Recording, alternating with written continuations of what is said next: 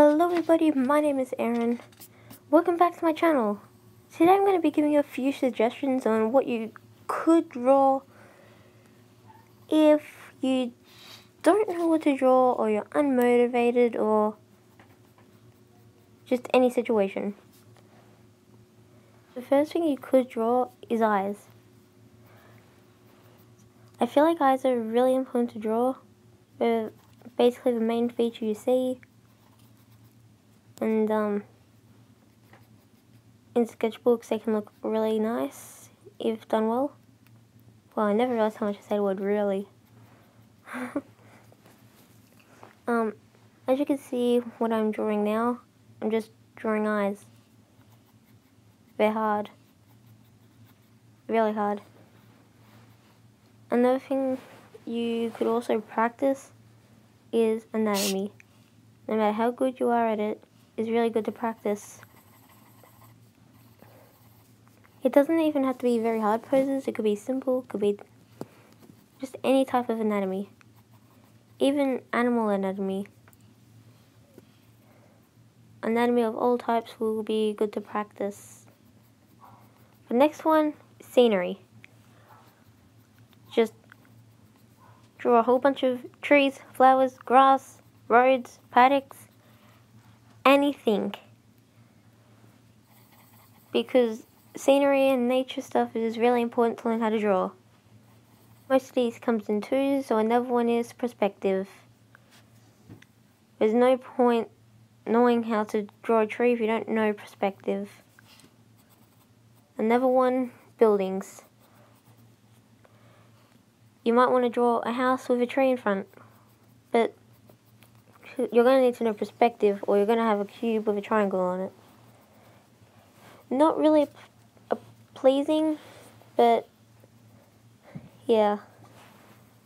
So scenery, perspective, and buildings all work in one. Okay, so we're done with all the practical ones. Let's get into the fun ones. There are several random generating websites where you just press a button and it'll come up with a prompt.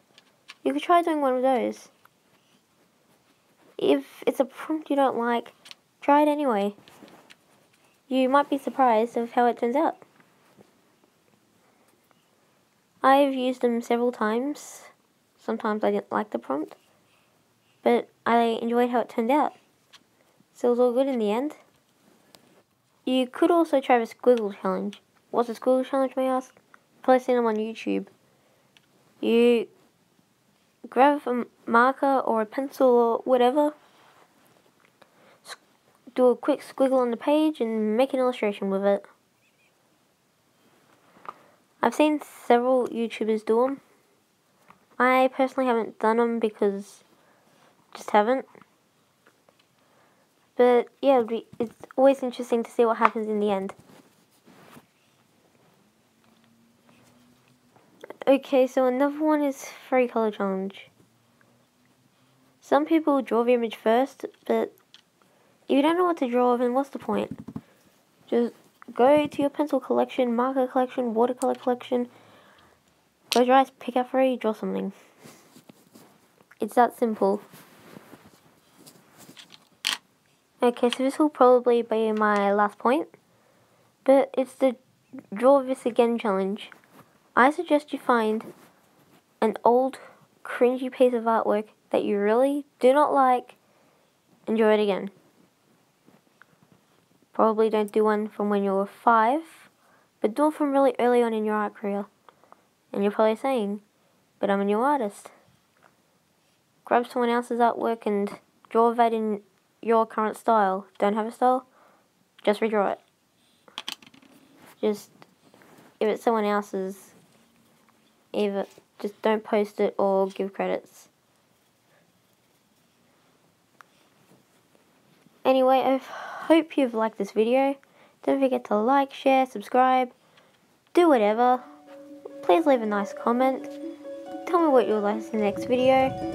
Until next time, I'm Eireann, and bye.